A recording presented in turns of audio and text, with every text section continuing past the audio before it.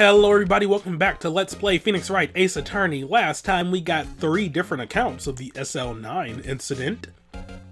And, yeah, we decided that we're going to go ahead and investigate the police chief's office, which is where the scene of the final murder took place. The murder of Officer Jake Marshall's brother, prosecuting attorney Neil Marshall.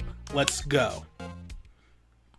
Oh yeah, and it just so happened that on the day that he was murdered, Neil Marshall won the same award that Edgeworth won. The King of Prosecutors Award. Oh yes, it's true. Anyway, this is the police chief's department. Wait.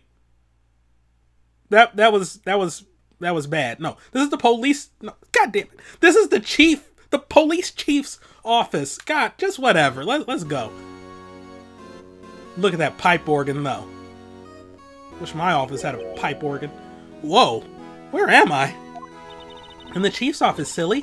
At least that's what it said on the door. Check out that pipe organ. That's real, isn't it? Hey, I used to take organ lessons in kindergarten. What kindergarten did you go to? They used to call me Little Miss Bach. What kindergarten did you go to? I thought I was a genius until they tried teaching me notes.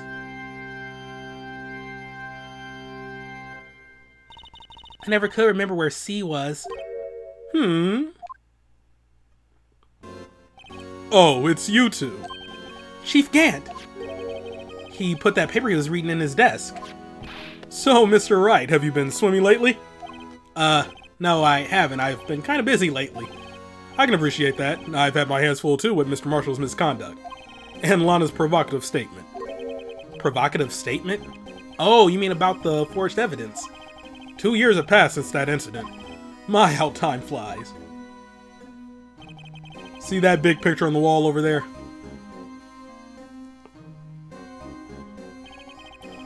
That's a picture of Lana, Neil, and me. So this is Mr. Marshall's brother, Prosecutor Neil Marshall. We took it to commemorate our work together. Something's not right with this picture. I can't quite seem to put my finger on it, though. Gant team picture added to the court record.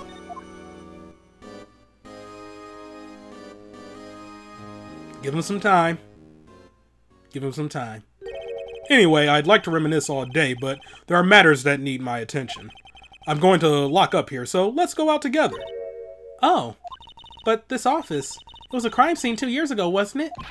That case has long since been over. There's no need to investigate it anymore. All the same, we'd still like to have a look around. Perhaps you didn't hear me.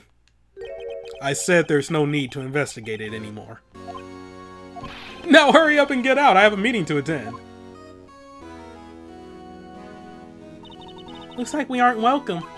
It seems that case isn't over with yet, after all. What do you mean? Chief Gant denied our request to search the crime scene. That means there must be a reason he doesn't want us looking around in there. You mean like a clue? There's got to be a way we can get inside the chief's office.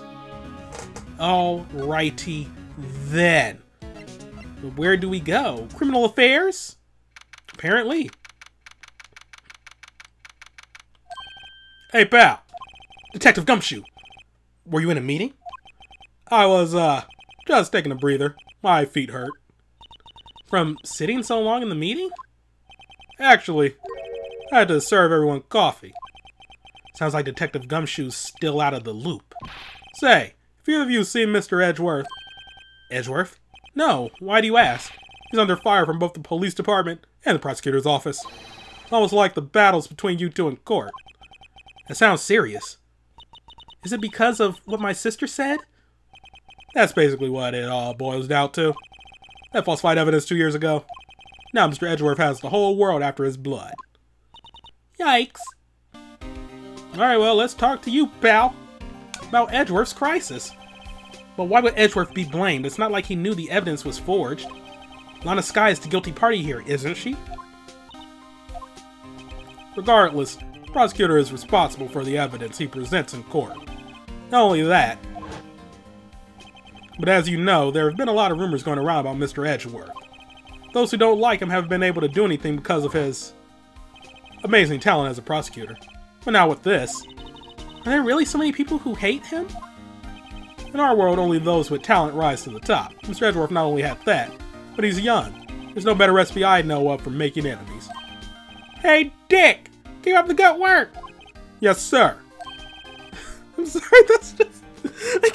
I'm shocked I said that with a straight face. Hey, Dick. Alright.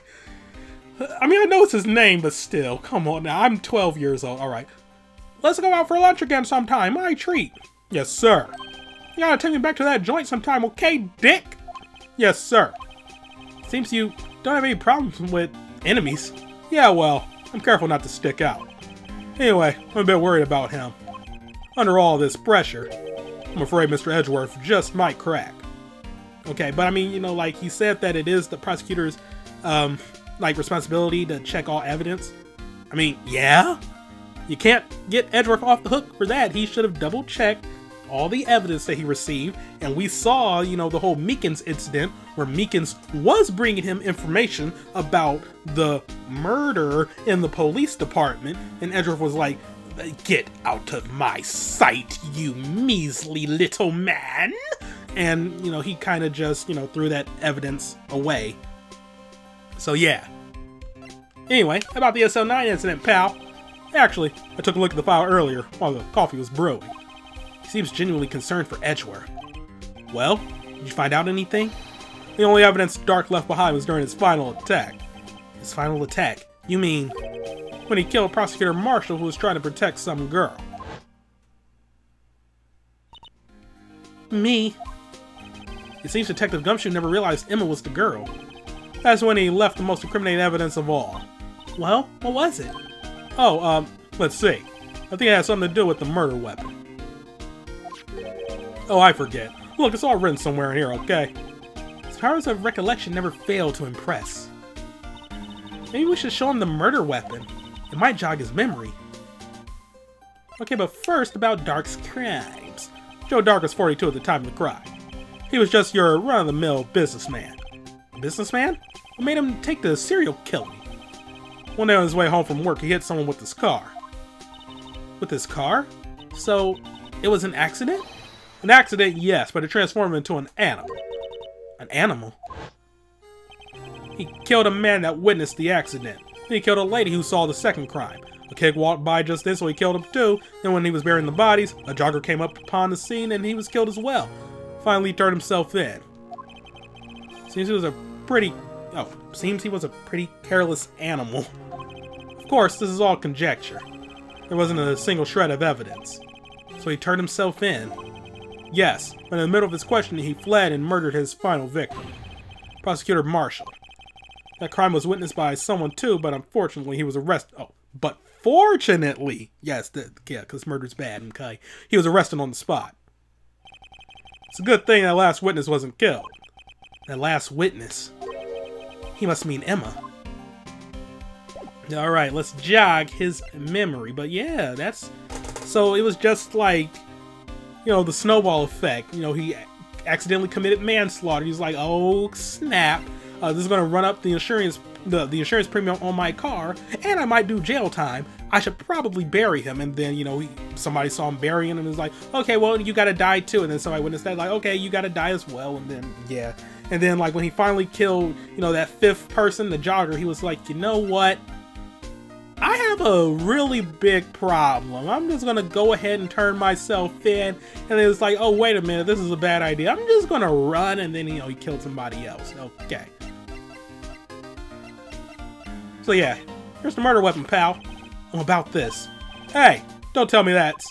There's a tag attached to it with the label SO9 incident on it. I believe this would be the broken murder weapon you were speaking of.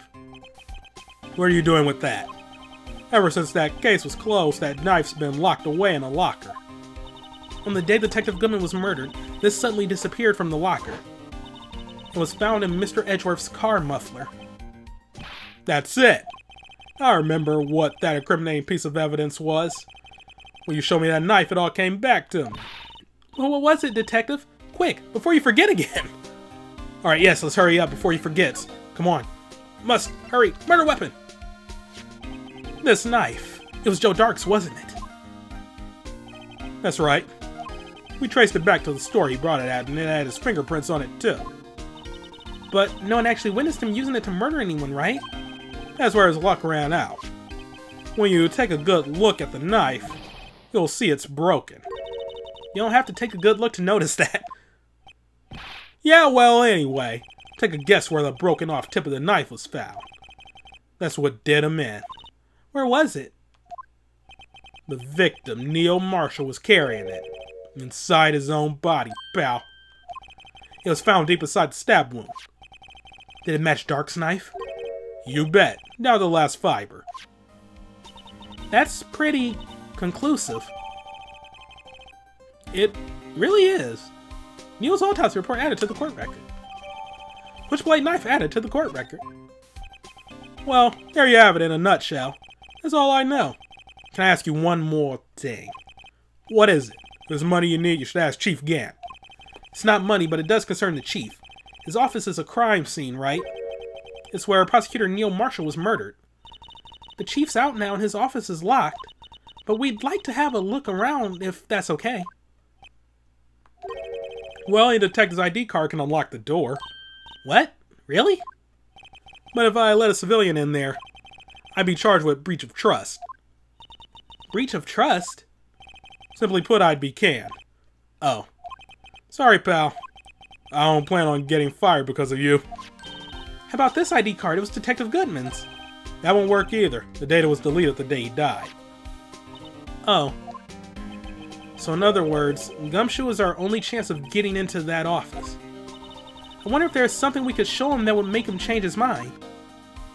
Alrighty, we shall check to see.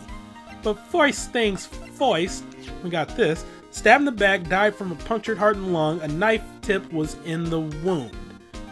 Neil Marshall, 27, male, date and time of death, February 19th, between 7 p.m. and 7:30 p.m. Single stab wound, piercing heart and lung, died from blood loss in under 10 minutes. Weapon found in wound was missing tip.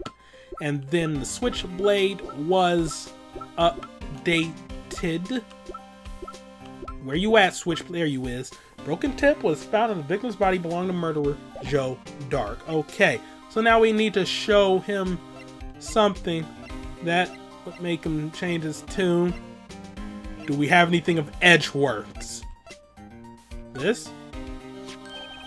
Hey, that's it. That's the King of Prosecutors award that Mr. Edgeworth got the other day. Were you at the award ceremony, Detective Gumshoe? Of course, pal. I got an award for diligence myself. Ah, congratulations. I was wondering, why is the award a shield? And why is it broken? Oh, there's a reason. Or, I'll tell you what it is later. Apparently he's forgotten. Okay, that didn't work. His pride enjoy the blue baby? The blue baby! I play way too much Binding of Isaac. No, Blue Badger, but no. Victim's note, no. Edgeworth's knife? Mr. Edgeworth's car, stab with Mr. Edgeworth's knife, huh? Drive Chief Prosecutor Sky to do such a thing. They didn't mean, I mean, sure, of course, someone else really did it. Someone who must have a grudge against Mr. Edgeworth. I ain't got nothing to show him.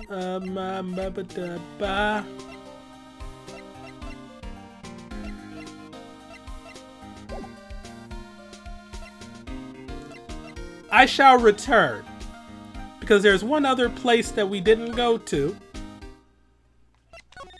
I don't know if we'll be able to go to it, though. It won't hurt to try.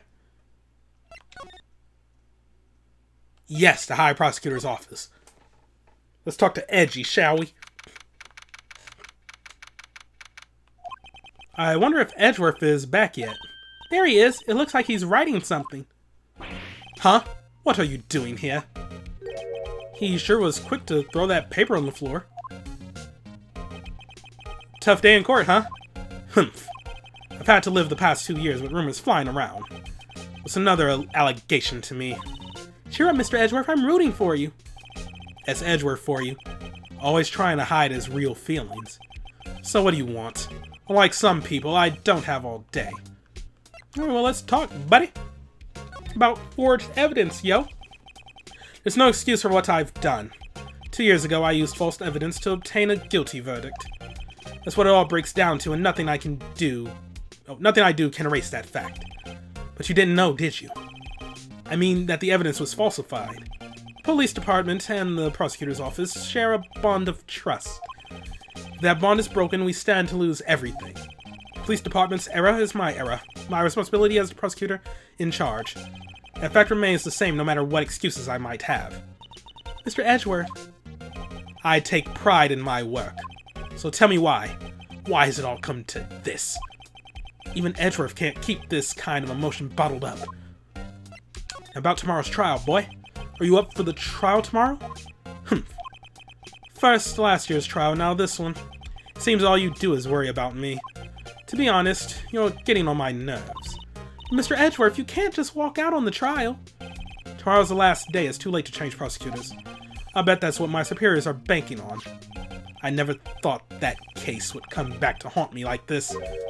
What do you mean? That list of evidence, it seems too short. Most lists run twice as long. It's only half as long as most lists? Oh, it's only half as long as most lists? That is odd. After Neil Marshall was murdered, I became prosecutor for that case. I may not have been part of the investigation, but at the time there was only one thing on my mind. I'd use the evidence I was given to prove the suspect guilty. Say, we just saw a picture taken around that time. That picture. Something seems strange about it. Okay, I'll show him that picture too, but okay. Could you tell us again about what happened that day?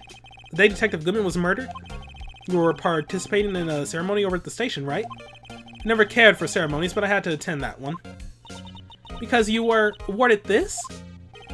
Those receiving awards can't exactly skip out on the ceremony. I finished up at the office in the morning, then drove over to the police department. You finished up at the office? Yes, just odds and ends, clerical stuff. I didn't plan on returning to the office that day.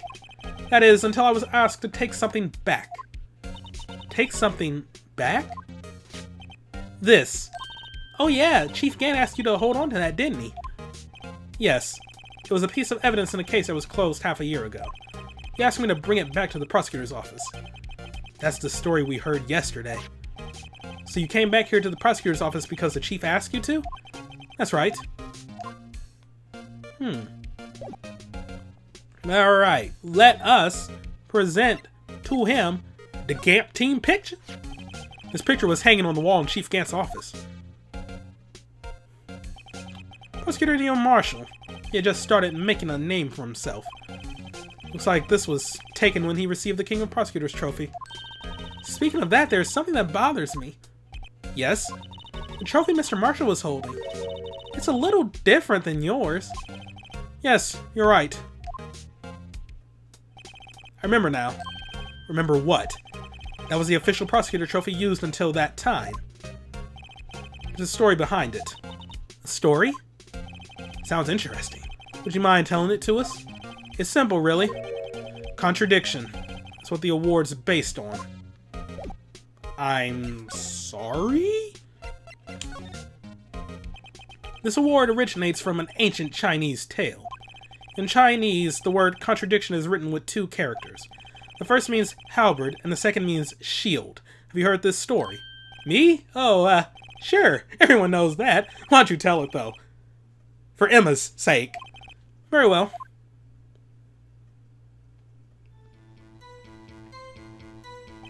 Long ago in the distant land, I'm sorry, wrong thing. Long ago in the kingdom of Chu, there was an arms merchant. One day he presented the king with two items. The first was a halberd he claimed could slice through any shield or armor. The second was a shield he claimed could withstand any weapon. Wait a minute. Those claims contradict each other! Very perceptive. But then again, you've heard the story before, right? Anyway, as you mentioned, the very descriptions of these items discredit them both. When the king pointed this out, the merchant was left speechless. And thus the Chinese word for contradiction was born. Oh, I see. So the chipped shield and broken knife symbolize... Precisely so. They symbolize the merchant's items. The ancient tale ends with the merchant at a loss for words. But it's in our nature to pursue matters to their conclusion. Even if it results in something as ugly as this. Wow. Thanks, Mr. Edgeworth. I learned something new today. That's funny. If that's so, then why were you only given a shield? You'll have to ask Chief Gant. 2 years ago, he had the halberd part of the award abolished. Chief Gant. Even prosecutor's trophy updated in the court record. Let's examine that real quick, shall we? We're not going to present it to him, but we're just going to examine it. 2 years ago, the halberd was removed at Gant's behest, giving it its current form. Okay. So now, the elephant in the room, that is this crumpled piece of paper in the room. What is it? I wonder what he was writing before. Come on, Mr. Wright. Let's take a look. Are you crazy? Edward's standing right there. Just distract him. I'll check it out. Hey, Edgeworth.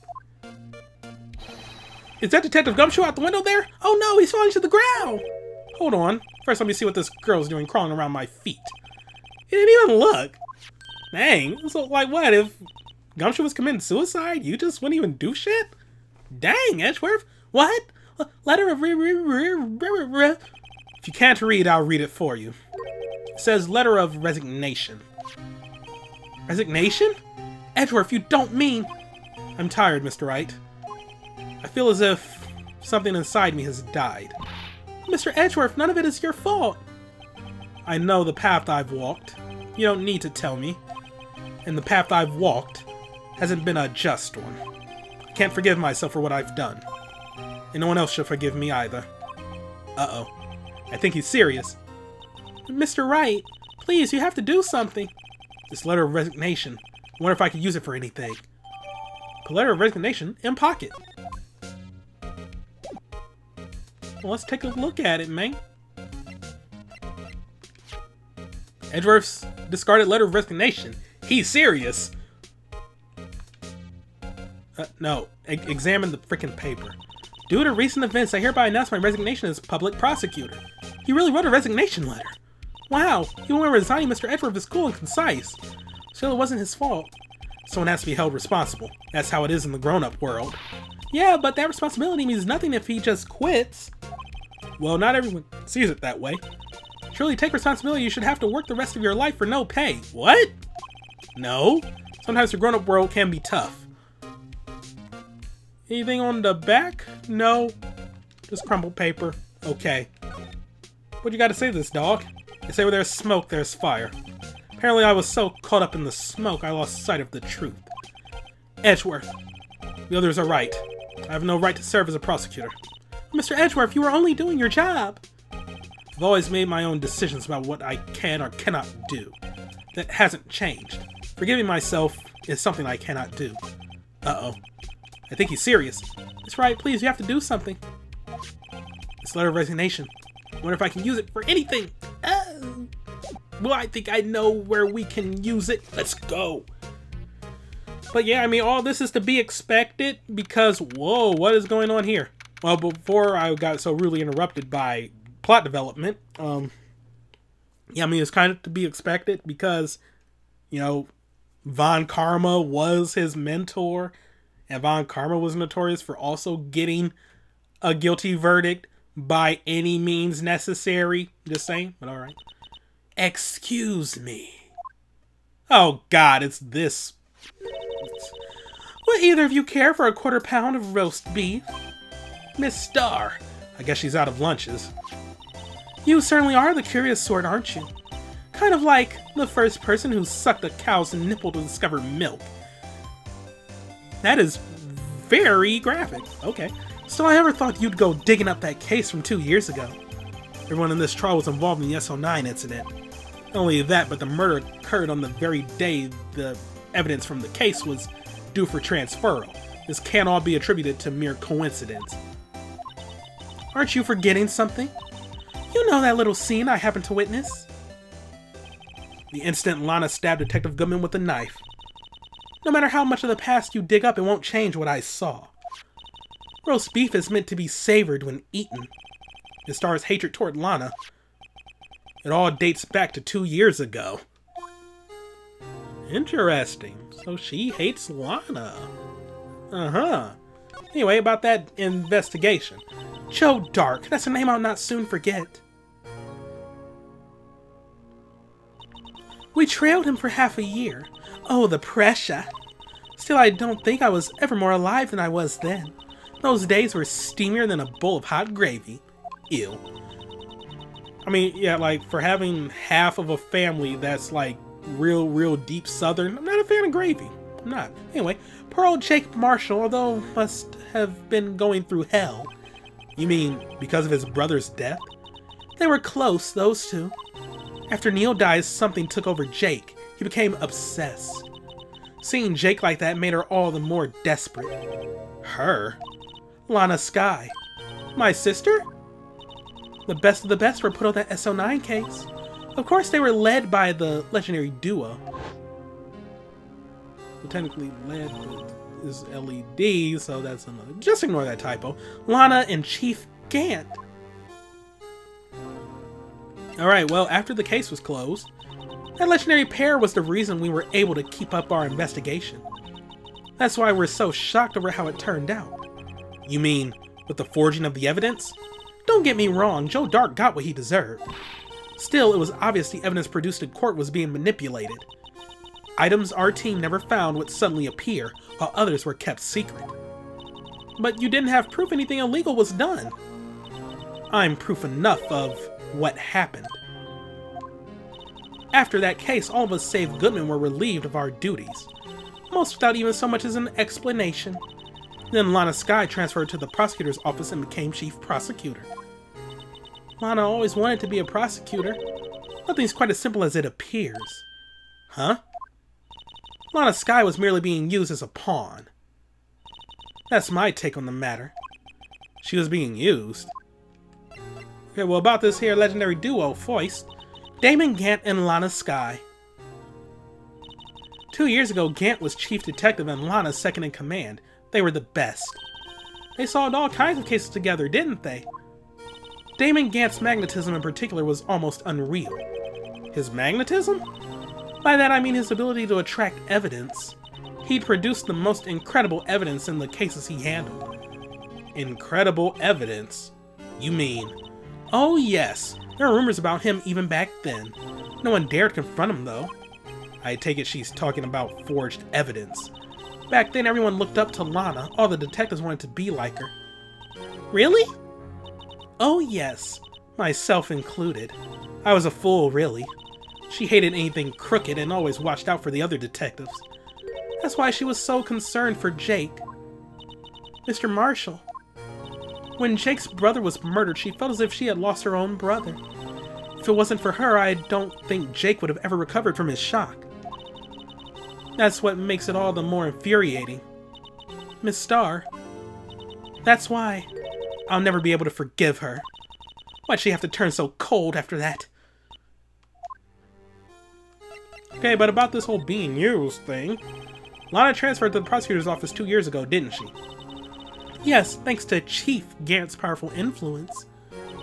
Chief? That's right. Having solved the SO9 case, his position as chief was secured. There was only one thing left for him to control, and then no one could stand in his way. The prosecutor's office. What? You mean that's why Lana was transferred? If he could control the chief prosecutor, he could control the prosecutor's office.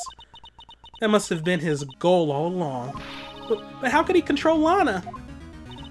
I don't know, but one thing's for sure.